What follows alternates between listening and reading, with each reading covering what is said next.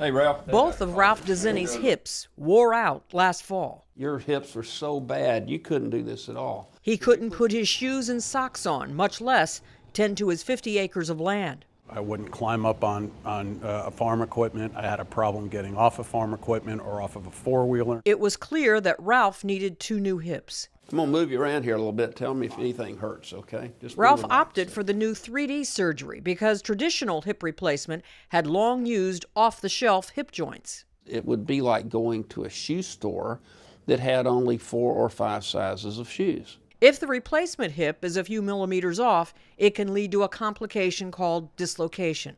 So, Dr. Clyburn recommended that Ralph undergo the new 3D hip surgery. You can actually produce a 3-dimensional computer model of the hip, and you can see it from all directions. Then you can see exactly what you need to do to make that hip perfect. The 3D computer imaging and production of the replacement hip come with guides. The devices that guide us to put them in properly help us to put them in exactly the way they need to be put in to get a good result. Ralph had both hips replaced in a morning surgery, and by that afternoon, I was able to get up and I was able to climb stairs, walk downstairs, walk 2,000 to 3,000 feet without the aid of a cane. I'm Marty Salt reporting. By the way, do you have my